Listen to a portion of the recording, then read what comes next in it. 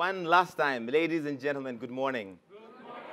Excellent, that is more like it. My name is Larry Midowo. I'm excited to be here this morning as your moderator. And this place is so incredible, and I want to thank the iHub for having us, and to the Managing Director, Mary Gisharu. We're really excited that this Commission on Technology and Inclusive Development is being launched here at the epicenter of all that's innovative and all that's exciting in Africa, right? Excellent. Even though a lot of you are not feeling that, we're going to try and do that one more time. Anyway, I would like right now to invite to the stage the commissioners for Pathways to Prosperity. Please put your hands together for Shivani Siroya, founder and CEO of Tala, Stefan Dakan, academic director of the Commission, Melinda Gates, co-chair of the Bill Melinda Gates Foundation, Nadim Makarim, founder and CEO of Gojek, Strive Masiyiwa, founder and executive chairman of Econet, Her Excellency Sri Mulyani Indrawati, Minister of Finance for Indonesia, Kamal Bhattacharya, CIO of Safaricom, and last but not least, Ben Ondulu, academic director of the Commission. Everybody's just going to squeeze in a little so we can take a good picture. Benno, everybody, slightly into everybody's space just for a second so we can all take a good, nice family picture. Give you a good side. So many cameras in the room. One more time, we're going to take one last round of pictures again. Give your other good side. All right, great. Smiles, wide smiles. This is Africa. We smile very widely. See, everybody agrees they're smiling. Excellent. Thank you so much. Please have your seats. And before we get started, I just want to say that we have a fantastic audience right here in the iHub. But also, we are getting this streamed live on NTV and around the world. And we want to tell you that please be part of the conversation on two hashtags: Pathways for Prosperity, that Pathways with a 4, the numeral, and Tech for Dev, again, that's 4, the numeral. So one more time, Pathways for Prosperity and Tech for Dev. Thank you all so much for taking time to speak to us this morning. And I want to just jump straight into it. So Stefan and Benno, you're the academic directors of this commission, and I want to start right at the top. Why does the world need this commission, and what will it do? Stefan. Well, thank you very much. It's really exciting to be here and to be part of this launch. Why a commission? Well, there's a lot of technological change going on. There's a lot of talk about all kinds of emerging technologies. But actually, one of the things is that a lot of that conversation is taking place very much in rich countries, in developed countries. It's about their jobs and their worries and so on. And what we want to do very much is, in the first instance, making sure that developing countries are at the center of this discussion. Developing countries are the future. They are the emerging countries. They are the ones where the young people are, and we want to be able to engage. But these are also countries that still have a long way to go in terms of their own pathways to prosperity. And indeed, within the countries, there's still huge challenges of inclusion. So what we want to work on is to actually see how can we harness technologies for the good of the world, for the good of these people, and make them part of the global community as equal partners within it, and make sure we can do this, and at the same time recognize that there are important challenges here. There are fears about technologies. There are fears about maybe job destruction. There are fears about, how should it be regulated? How should it be handled? And we want to make sure we constructively have a dialogue with all the people involved, globally, nationally, civil society, business, about, how to maybe better think about it, bring new ideas, and actually provide seeds of change for action around us. All right, I want to follow up on that in a moment, but I also want to bring in Benno. You're a former central bank governor of Tanzania, so you've been in the front line of applying technology and economic reform. How have you seen technology used in promoting development and also poverty reduction in your experience from Tanzania? Well, by far the most significant success that we have had with technology is the use of ICT and fintech in bringing financial services to majority of those that were previously unreached. We have seen a huge growth of access. 50 years ago, we were at around 9%. with access to financial services close to them. Almost in 2012, we were at around 29. But with the use of this technology, between 2012 and 2017, we went all the way up to 86%. And that is in a span, a very short span. Usage, likewise, we went from 9% in 2006 to 65.3%. Now, what it has done is really to create a platform for delivering services in remote areas. We have seen closure of gender gap. We have seen closure of rural-urban gap, all within less than a decade. And that, I think, for us, is remarkable and gives us hope that we can leapfrog. So while I've still got you, what are the challenges and the opportunities that this commission will seek to address? Well, the biggest set of challenges, of course, relate to what is technology going to do to jobs, if they're going to destroy jobs, or if jobs are going to move geographically, reshoring back into developed countries. But the opportunities are precisely the ability for developing countries to leapfrog with this new technology.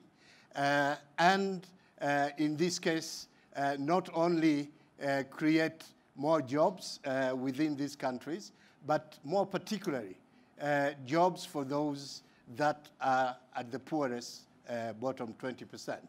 And I think the other opportunity is to enhance the quality of engagement between government and its citizens by availing information much more effectively to citizens and giving opportunity really to exercise the typical rule, no taxation without representation, and this comes to everybody right there in the handheld instrument.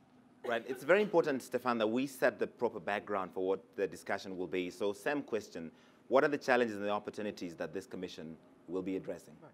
So, to build on what Benno is saying is that the kind of the challenges that we are facing, I would actually say in the first instance there's a lot of fear around, and actually, as a guidance for public policy making, that's a really bad principle. It doesn't mean that there could be genuine concerns, but if we are fearful, we were going to do bad policy. And that's actually an important part of it. So the kind of challenges is to actually making sure we be very evidence-based in trying to document, what is this story about job destruction or reshoring? What is this story about, the difficulties to get some of these things going? What is this problem about data that maybe now suddenly be owned by people? And to be very clear about it. I think that's an important part. And that's a good basis to actually say, let's look at the opportunities. Because the amazing thing is, and again, the fintech is this amazing, amazing thing. You deliver financial services in this country at a fraction of the cost at which financial services are being offered in, say, Brazil or in other countries, let alone in developed countries. But it's an important part. You've been able to do this with this technology that brings down the cost. And that then allows, because it becomes so much cheaper, a lot of people to actually take part in financial services and basically being included. And that's the great thing. You create markets at the same time while you bring these costs down. Now, that's the kind of thing we want to look at. Can we do that in other technologies or building on these platforms and do more? That's the great opportunities. Can we move into other parts? Now, at the same time, think of it even globally. The opportunity, if all these communication costs globally are brought down, thanks to all the kind of technological improvements. Right. There's certain things we can start doing here, providing services to the world, moving into value chains. Maybe some robots will in 15, 20 years doing the textile and the garment production. But meanwhile, we'll be servicing all the businesses in the developed world. We'll be servicing and all kinds of things, even the social services in the developing world. So there's amazing things. And then I would say quickly, an important part is that the same thing we can do in business, we can do in delivering of services for poor people, service delivery by government, getting people better nutrition, better health, better education, and see what we can do. That's another opportunity. And let us say, improving the quality of government. Okay. An important part here is the governance can be so much more improved. You know, there's amazing examples of how we can fight corruption by using technology to actually getting much more transparent government. All right. So Melinda, Benno and Stefan have both talked about the work in financial inclusion, especially in Kenya, in Tanzania, and around the region has been impressive. But why did the foundation choose to fund this commission, and what motivated you to be personally involved? Well, because, you know, I go to so many forums and places in the world where the discussion about technology is technology, to be honest, for high and middle income countries. The creation of jobs, the destruction of jobs, AI, where it's going to go, how it's going to be life-threatening. And yet, when Bill and I travel all over the world, and you know, I've just come from the Sahel, my fifth trip to the Sahel, I see this potential. Technology is just technology. It's whatever you do with it that changes things. I see the potential of the quality of life getting better for so many people on this planet. No matter whether they live in a remote village in Niger, or whether they live in the heart of Nairobi, or in the heart of Jakarta, or they live in Beijing, or they live in London. And yet, I think if we don't have an inclusive discussion that brings all voices forward and ideas from all over the world, not just Silicon Valley or Beijing or Nairobi, thank goodness there's an iHub here, it's amazing, right? But how do we get voices from all over the world in this discussion so that we reach everybody? We reach that vegetable grower who's growing things on our farm and taking them to market, as well as the university student. And I think we can use technology in amazing ways to improve people's quality of life, but it has to be an inclusive discussion. And I think by doing that, we can set some of the right policies and regulations. We can open things up so more entrepreneurs flood in from all over Africa, all over the Southeast Asia, and we can make it inclusive of everybody. And that means the poor and men and women equally. All right, I'll come back to that because you describe yourself as an impatient optimist. I'll come back to what that means and why this is important. But Strive, you're an entrepreneur and a philanthropist whose work around technological innovation is impressive.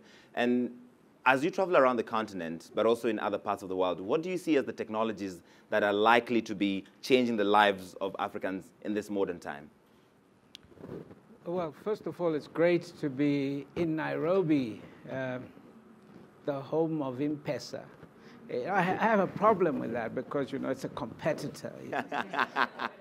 But there are hundreds of M-Pesas waiting to be uncovered. And we shouldn't stumble into the great technologies that will help people. I don't think that it's an issue of what technologies will affect our people. Every technology will affect our people.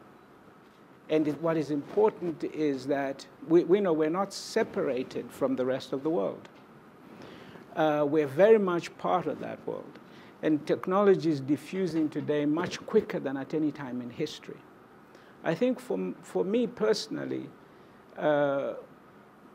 what is creating an urgency is this realization that we have extraordinary new technologies coming through. What we've seen with mobile communications, fintech to date, is nothing compared to what's coming through. The impact of technologies like artificial intelligence are going to be so profound. They can dislocate even our political systems, let alone the opportunities for the weakest in our societies.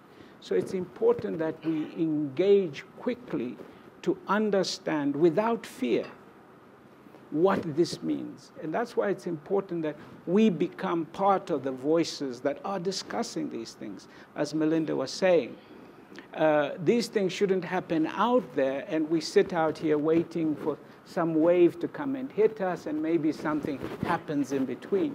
No, that's not the way it should be. So I think it's extraordinary that we have this opportunity. The other thing I wanted to point out is that We're on a continent where the average age is 19. 65% of our people were not even born when I was running around trying to build mobile phone networks. Just think about that, okay? And as these technologies are coming through that are far greater than what we saw before, how do we create jobs? How do we create jobs without having our kids cross the Sahara and the Mediterranean? How do we create jobs so that we do not have extremist groups that completely disrupt our societies? So this is why there's an urgency. We need to mobilize everybody to participate in a conversation about how we take advantage for our benefit of these changes and build resilience where we cannot take advantage. I want to come back on what governments can do to make your work easy in the private sector, but I want to start with the Minister Indrawati, because you've been finance minister in Indonesia for a long time. I wonder how technology has affected the challenges, the opportunities that you encounter while trying to promote development. Well, we choose to say that technology is more an opportunity rather than a challenge.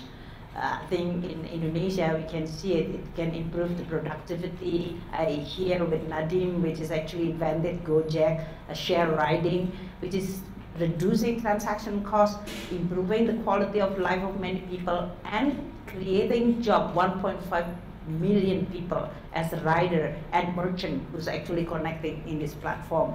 So it is an opportunity. As a finance minister, we actually look at many of dimensions of how this technology can improve the policy and the effectiveness in delivering results for the people. Let's say Indonesia spent 20% of our budget on education, but the level of satisfaction of the people is not really high and appreciated. So it is not a problem of money, it's about service delivery. So there is a platform invented by young people in Indonesia. We call it the Ruang Guru. Is that a room for teacher?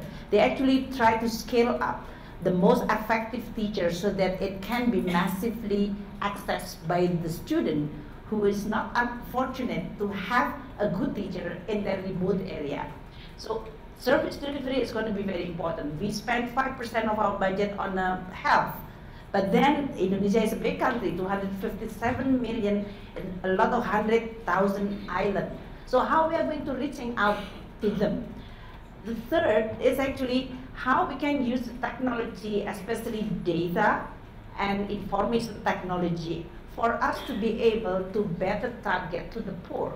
Because we have a social safety net program, social protection. In the past, we provide for the poor family a cash transfer.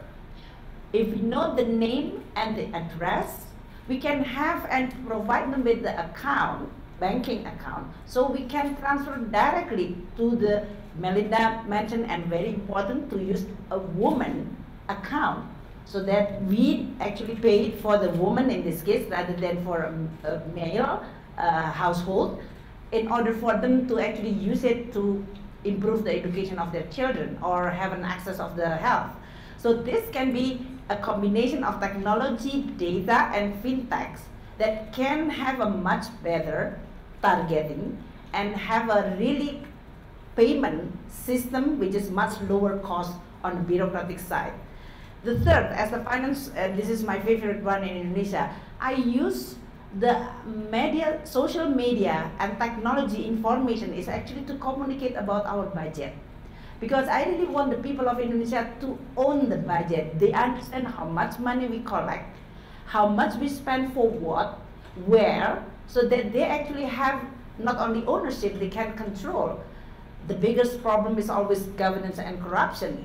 By telling them that actually Indonesia spent more than 400 trillion rupiah for infrastructure, then people will know why I'm not enjoying anything from this kind of spending. So we use this technology to create accountability, transparency, and citizen engagement, so that they're getting more excited and understand about the budget, and then they are going to then support on many sometimes difficult reform that we have to do. For example, if we are going to address the issue of fuel subsidy, Is this subsidy really right to address the poverty in Indonesia? Is there any choices? Can you say how we are going to deal with that? And that kind of interaction is much faster and effective rather than in the past when we don't have this kind of technology. So for policymakers, this is really a real opportunity for us to use technology to improve the quality of policy and institution. Great. That takes me back to Melinda, what I was saying about you describe yourself as an impatient optimist. You want to lift more people out of poverty, but faster. So why is this commission a good way to do that? Yeah. So one of the reasons I'm an impatient optimist is if you look back over the last 20 years and you look at just human life expectancy and the growth in that, how long people are living and with a quality of life. If you look at childhood deaths, we've cut them basically in half, that is children who die under the age of 5 in the last 20 years. So life is improving around the planet, and I'm optimistic that we can make it better, but I'm also impatient because I travel to places in remote places in Kenya or Tanzania, and I see that life isn't yet good enough for people, and yet it could be so much better. And so what I think about this commission, I think about how do we take that technology, whether it's fintech, all the way out to the last remote mile. When I'm in some of these remote villages and you hear a cell phone ringing just when you don't expect it to. And I talk to women. I've been visiting self-help groups now for well over a decade in India, in Africa, in many places. And women are very creative, so they'll tell you the difference when they can save together. They then have money for a health shock or when it's time for the school fees due. But they often save in a group, and the way they used to deal with the security issue is they had a lockbox and they had a code on it. And you might get 2 digits of the PIN, and you get 2 digits, and I get 2 digits. So when mobile phones came out and they finally had a mobile phone in their hand, they couldn't afford one for everybody in the group, but they had one for the entire group. Guess what? You got a few digits of the PIN, and you did, and I did. And they had a secure account then that they saved their money in. Then eventually in Kenya, they could hook up to the banking services. And eventually they could each get their own account. And eventually they could get insurance. And eventually they'll get crop information. When their crop comes due at market, here's the market price so the middleman doesn't take them. Here's the disease I've got on the leaf of my plant. Eventually they'll have a smartphone, so they'll be able to say, well, that's what I've got. Where do I go for services to get rid myself of that disease? Women and men in these villages will tell you the difference that information and a bank account makes. And just to give you one final example on the bank account front, India, which is now it's had the steepest rise in bank account ownership and usage in the last 18 months of anywhere else on the planet. They got their policy and the regulations right. They have a digital ID system. But when the government started putting the government payments through that system, they took billions of dollars of graft out of the system, so it saves government money. But when women had their own account, they entered then the formal economy instead of the informal, and they had 25% more yearly income just because they entered the formal payment structure. And so the formal economy. And so what that does, we know when women enter the formal economy and when they have a job and when they have income, you create empowerment for women. And they will tell you all of a sudden they have different voice in their community, in their family. Their mother-in-law looks at them differently. Their son who they bought a motorbike for, their husband looks at them differently. So you change the structure of society. And that is the power of technology if done right. All right, I'm fascinated by just how energetic you all are about this, because the UN projects that by 2030, still something like 800 million people around the world will still be in extreme poverty. Half of these will just be in Africa. So it seems that the challenge is insurmountable. It's huge. I don't know who wants to take that, Melinda. Well, no pressure. I can't say I can solve it for everybody, and certainly not alone. But I think it's when you get all the pieces working together. You get government, you get civil society, you get NGOs, you get entrepreneurs, all working on behalf of the world. And you start to do the right things. I go out in remote places today where there's still piles of paper registries, where we register kids' vaccines or we register women for their antenatal visits. You know, but yet I think about what we do of our own health in the United States, where I can get all my health data on my phone, and I've worn a Fitbit overnight and I know a lot, you know, about my own health. And so eventually when we can get mobile phones out there and get smartphones smartphones out there in equal measure, the way people will be able to prevent their own disease, the way we'll be able to do and are doing disease modeling around the world. We've lived with malaria since the time of the Egyptians around the world. And guess what? It's coming back to places because of climate change. We have not eliminated nor eradicated it yet from the world, eliminated in certain places. But we're learning about these local elimination and the pressures on the mosquitoes because of people's cell phone patterns of where they're moving and getting it. So we can do disease modeling for one of the biggest killers of the adult population, and eventually we'll be able to eradicate that disease, also with advances in biotechnology. So I think there's huge promise if we put it to the advances of not just the high-income countries, but in advance of the low-income countries too, and we keep them also on the front of the agenda. Right, any of you can jump in, but I wanted to bring in Strive here because as an entrepreneur, what are the conditions that are necessary for private sector innovation that also does good in the world, and what can governments do to make sure they're creating that environment? You know, just to pick up on your earlier comment about 800 million people. And it should concern us deeply, particularly here in Africa. We've made extraordinary progress in the last 20 years. You know, we cannot take that away. We are seeing 5% annual growth compounded now for some 20 years. And some of our economies, as you know, are riding out at 7%, 8%. Kenya is one of them.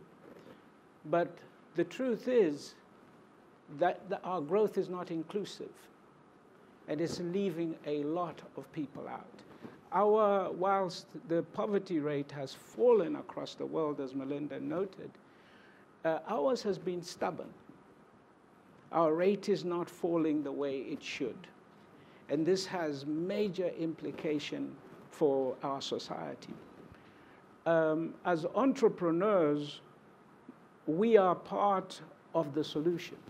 We're not the solution, but we have to look to our entrepreneurs as part of that solution. Whether it was M-Pesa or the Ushahidi and other things, they came out of entrepreneurs, okay? So what we need to do is to create an ecosystem that runs all the way from government. I'm seeing my good friend, the Minister of ICT here, all the way from the presidency to the government, in the government, to frame policies that create an ecosystem where entrepreneurs are given the support they need quickly as partners in development, including creating venture capital. We will not get very far with venture capital coming to Africa from Silicon Valley. We have pools of resources here in Africa if we create the right incentives. The very same places the venture capitalists in America get their money. You know what? We've got pension funds here too. We've got annuity schemes here too, where if we create the right incentives, we can begin to create African venture capitalists who support entrepreneurs on the ground. But they will require incentives. The entrepreneurs themselves need support. We need to open our markets, constantly deregulate. Deregulation must be a continuous process because our propensity is to regulate. Right. So we've got to counterintuitively deregulate. So those are some of the things we need to be doing to take ourselves forward. I said Stefan wants to jump in really quickly. Why isn't there a bigger African VC market, now that you mentioned that? So simply because we haven't put the ecosystem in place. If Silicon Valley just didn't happen. I remember going to Silicon Valley in 1991 and seeing what state governments and local authorities were doing. These kind of hubs were already being built back then. Now look, they got Google. I went to China back 10 years ago, and they were beginning to do the same. Now look, they got Alibaba. Guess what? We've got to do the same. Right. That's how we're going to do it. And we've got to do it across the entire continent. Great, Stefan. Well, allow me just also on this ecosystem and also the role of public policy without it, because you know the challenge in Africa is really serious. You know, this But one of the great things about the technology is that we'll have another degree of freedom. You know, we have another set of things we can use, but using it well, you know, in a history, in a lot on the continent where we haven't used the previous opportunities well for exactly the reason that this tribe is describing. Let's not underestimate this, you know. We will need to get our business climate right, very important. We'll need to get our education right. There's still, you know, we may have all the mobile phones, but our children are often not learning in African schools. We may want to do all kinds of things to do with technology, but we have actually failed our investment in energy in a proper way. You know, these kind of building blocks will be essential as well, and more so to grab the opportunity. So it is not about, oh, well, we can forget about all the things that we need to get right. It's actually reinforcing that we need to get these things right and take advantage. But we have more degrees of freedoms with all these technologies and what that kind of entrepreneurship that Strive is describing. But grabbing that opportunity is a real big policy thing. I mean, think in Kenya for a second. You know, we are here and talking about, you know, the big four in terms of the plan that one wants to do. Yes. But just think of it, you know, manufacturing, industrialization, key important. But in a changing world, it has to be really dynamic. It can't be 1960s type of manufacturing that needs to come back.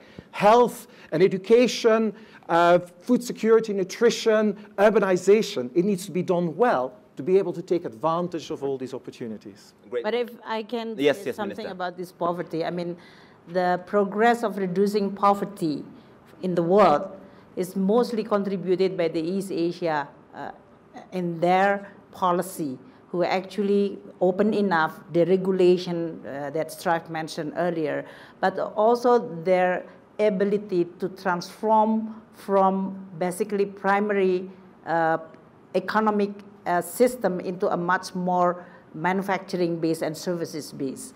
And this is also investment on a human capital and right policy, openness, export-oriented, providing them with all this innovation and interaction through the FDI with the global world. And this is exactly maybe what we need to address. The world now facing with 800 million poverty. Yes. But for many part of the world, this is becoming a harder issue because we are dealing with the core poverty, the real bottom 20%, which is maybe cannot be addressed unless it is not only requiring the right policy, but we should use the technology to accelerate this kind of poverty reduction. And we've already shown in many different experiences that technology can really address this last mile problem, whether on a service delivery through the data system, better targeted, and improving in terms of the governance. Right. Because many of what you call it, serving the poor, this is the weakest part of many of the government in the world. And I do hope that with this technology, I think many countries in the world can learn faster on addressing this issue. But you're familiar with this, based on your background at the World Bank and then now as finance minister. For policymakers in the developing world, you have so many pressing concerns, whether it's unemployment or the rule of law, just too many issues. Mm-hmm. How does technology play in this sea of priorities? Well, that's why you have a cabinet, and that's why you have those who's addressing the issue of governance, law enforcement, those who's dealing with the education and health. Basically, many of the countries always say that we have a lot of priority. Right. That's why they are elected and they have to deliver that to the people. But the difference from country to country in responding to this kind of very pressing issue is how they are going to put the right policy and build the institution, which is allowing the solution to happen. Because sometimes the policymakers become part of the problem rather than bringing a solution. Mm-hmm. With a bad policy, with protecting bureaucracy, or in this case, protecting the economy for what they call it competition, which is then creating more inefficiency, not to mention corruption in this case. So for a country, the priority will be set according to what is the political promise that they are having. But what is different is how you are going to invite more ideas in order for you to be open enough. For example, what I mentioned about the budget. Yes. Many countries in the world is not even transparent on the budget. And this is something which is easier to actually do it by uploading your data on a budget so that you are going to have more control from your own people about this transparency. And in terms of support, many countries, especially poor countries, actually receiving quite a lot of support. And then the question, are they crowding out their own effort? Because without your own ownership, you cannot invite Melinda Gates to solve a problem. At the end, it is your government who should really build the institution, build the system for the service delivery. Then the philanthropists can come and give more better idea, accelerate those kind of effort. But it is not a substitute for your own government effort in this case. So again, I think policy and institution is very important. Accountability and transparency is important. And with this technology, it actually can help those process faster. All right, great. Benno, you've talked about wicked problems in development. I wonder what these wicked problems are and how technology can help, especially poor countries, solve them. Well, we do have a good number of these wicked problems. I think one of them is essentially being able to reduce corruption.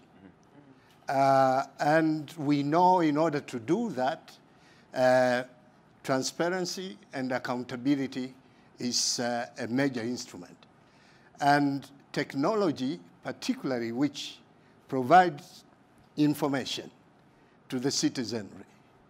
Technology that can enable citizens to react to decisions on Twitter and other formats actually does put pressure for good behavior and does put pressure for avoidance of corrupt practices. So you're recommending maybe shaming some of these people because on social media, the citizens will just be like, this is not acceptable. What about those leaders who have lost the capacity for shame? They will steal from me. Nobody loses capacity for shame. It's only a level of resilience. I think they're not qualified to become a leader. Yeah. I'm sorry, I jumped in. Keep going. Yeah, I think the other problem really in relation to poverty is making sure that we deliver services to the poor at a cost-effective way. Right. And for example, I'll just take an example of our own country. We have a program on Social Action Fund, which provides cash transfers to the poorest groups so that they can, as families, help children go to school and give them an opportunity to be able to be self-sustaining. Recently, technology has actually enabled significantly to reduce costs of transfers because now they can receive the cash transfer directly on the phone. So cut out the middleman. Yes. Similar to what's happening in Indonesia. That's right. And on education, teacher absenteeism. Typically, it has again been more a problem of teachers having to get to district headquarters to get their salaries. Whatever cash that they get, they've got to spend it all, more or less buying things, and probably enjoy themselves for quite almost a week while school is not being attended to. Now teachers are being paid straight on their phone. They can manage, not only manage their cash better, but they can also spend more time delivering teaching. And this is not just for teachers. Health workers in remote areas, similarly. So I think this is definitely making service delivery much, much more effective. All right, great. Stefan, we see a lot of commissions launch in the field of development, but also in other fields. What makes this Pathways for Prosperity Commission different? Well, there's a number of things. I think the first one would be is that, a resolute focus on issues to do with developing countries, a resolute focus on what's happening to the poorest people. But it's also the composition of the kind of people that are involved. We have people from academia like myself. I'm an Oxford professor. But you have people, the practitioners, entrepreneurs, policymakers, and bring them together. Often these are all just usually white, gray men that actually are just known to write very fat films, and they write another one and put it on the shelf. We want to engage much more. This is about technology, so we want to actively engage in various platforms to bring ideas and to consult and to reach new voices and reach out to get the best ideas, even if it may not always mean that we get total clarity. But this is so important that it needs to be debated. It needs to be new ideas on the table and get ideas from all over the world on how we can solve particular problems. It has to be, of course, be building on the evidence. Coming from a university, I come from a public policy school in Oxford, the Blavatnik School of Government. We try to get as much as we can all the evidence from everywhere together. But we have an incredible dynamic and diverse commission who bring in so much richness of experience and access to policymaking that we want to sow the seeds of change in this kind of field. All right. Melinda, in your work, and I guess this also for Strive, with your foundation and with philanthropy and what you do, what do you see as the technologies that have the potential for having the most impact in people's lives for the better? Well, I see a lot of possibility in the health sector, for sure. So the way we think about development is we think about health. That is, you have to start with a healthy life to then even be able to go on to get an education and participate in the economy. So unbelievable opportunity in health. Even what we're just learning about the gut microbiome yesterday that's going to apply. But when I sit in those academic settings, they're talking about the gut microbiome for obesity. But what about for the people who are malnourished? Right. How do we make sure they're represented at that table? So health, education, and then jobs. You get that cycle working for any country, it changes everything. And digital can underlie all of that. Just as Benno said, in the education system, knowing that teachers actually show up at their job, making sure they're paid, but that they're high quality. We're seeing amazing augmentation of teaching with computers these days. Or in the creation of jobs, and just as Strive said, let's open up these markets so that you don't just get a few good ideas coming out of a few countries in Africa. Let's unleash the opportunity here of all the amazing entrepreneurs, because they're the ones, the markets will then scale these great ideas. And so we want to make sure that as part of this work, we're thinking about everybody. Not just the people in the capital cities who get better service delivery or get their products instead of 2-day delivery, it's a 2-hour delivery if you're in Beijing. Not just them, but that family living out in the remote rural village. How do we make life better for them? And how can technology underpin them to bring them into that market economy? Do you have any concerns about these emerging technologies? About the emerging technologies? Yes. Sure. I mean, yes, of course, what it can do to governance, what it can do to corruption, what it can do in terms of a terrorist event, you bet.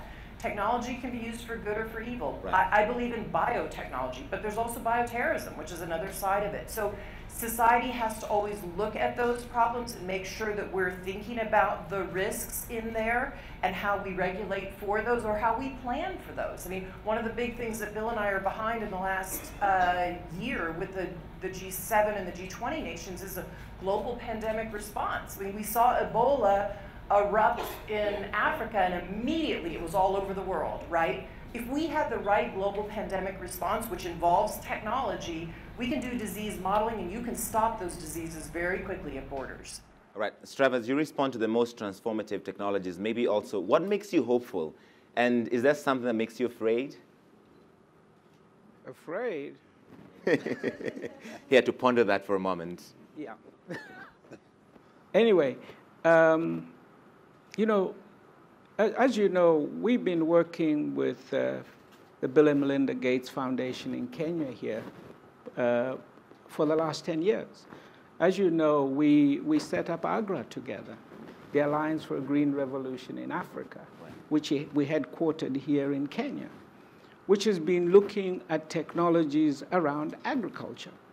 How do we scale up agricultural production? And more importantly, just as equally as important as that, is the fact that agriculture today in Africa is done firstly by women and elderly women.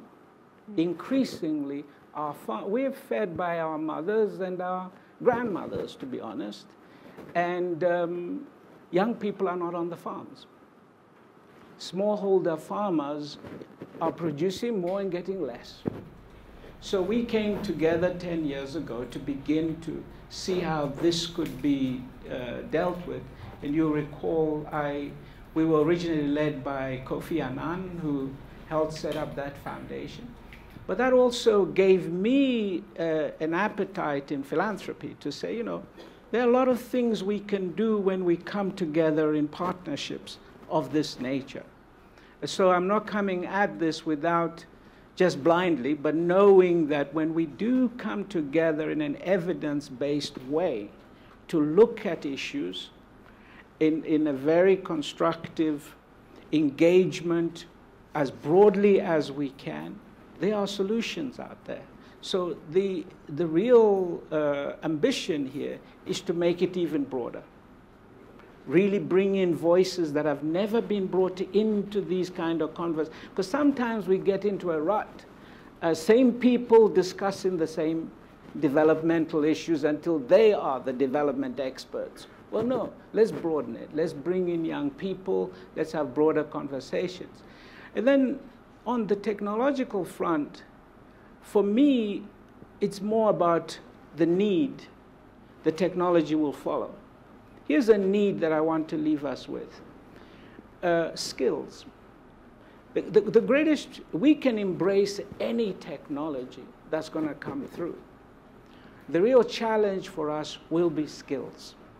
How do we skill up our children to cope with it, to be able to take advantage? How do we skill up today's worker for tomorrow?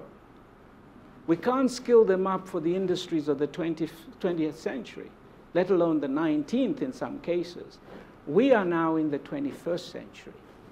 And so we've got to look at even the fabric of our education and be bold enough to say, is it fit for purpose?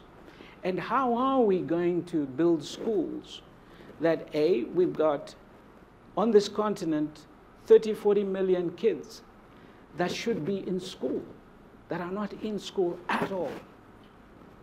Well, and they're getting angry. Some of them call themselves Boko Haram. Not a good way to be angry, right. Okay? But we have to respond to those kind of urgencies because that's where extreme voices find root. We've got to deal with education systems where we have kids in school that are not learning or are not learning to be equipped for what we are going to need to do tomorrow.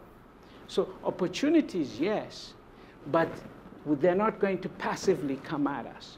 We have now to skill up and to build a learning society that is constantly learning for a constantly changing environment. So that's where I would want to leave it. I wanted to pick up on what you said about technology, but also the skills angle, because we often appear in the global south to be seriously behind the curve. In Africa, I think internet users is about less than 30% of the population. So when other parts of the world are talking about the artificial intelligence or blockchain or the Internet of Things, we're barely scratching the surface. Absolutely, absolutely, and hence the urgency. We've got to bring down the cost. We've got to increase the connectivity. Right. We've got to make sure that those who are in that core poverty space are becoming included. All right. Minister Indrawati, in your experience, and you've got a fantastic background, what is the potential of technology to improve governance, and what are the risks, if any? Well, as I said earlier, I think technology with the information technology and the spreading of the information faster, I think there is really an opportunity for the government who really want to establish what you call it good governance accountability, and transparency, you can do it faster and cheaper. Right. Even in this case in Indonesia, I always criticize other ministers who actually spending a lot of budget for advertisement, which is no longer no one want to read. You really have to do it much faster with the technology. So for those who really want to do it in terms of better governance, transparency, accountability, technology definitely can help faster today. The second one is in terms of creating an ownership of the policy. I mean, the government at the end is serving the public. It's not the public who serves the government.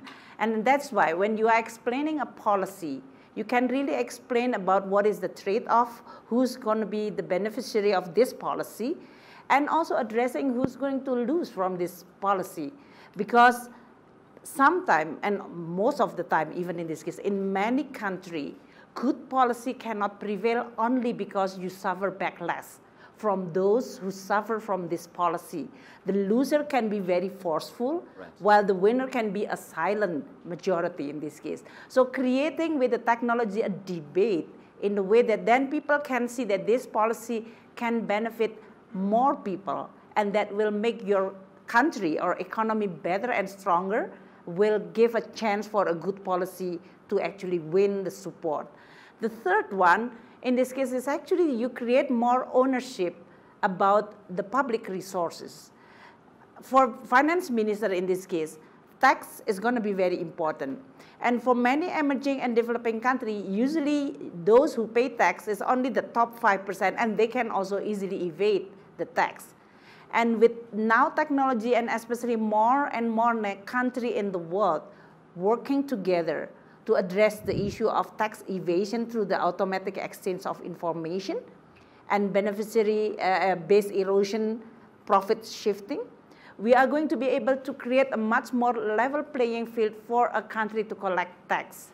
And then the revenue from this tax can be spent and people feel that, oh yeah, the government is working for us. Right. This kind of thing will create more legitimacy for the government. And when you have a political legitimacy, you are going to be able to push harder on the reform, because when you are going to say, I'm going to open market, the people will feel that this is going to be threatening me, threatening a group of people.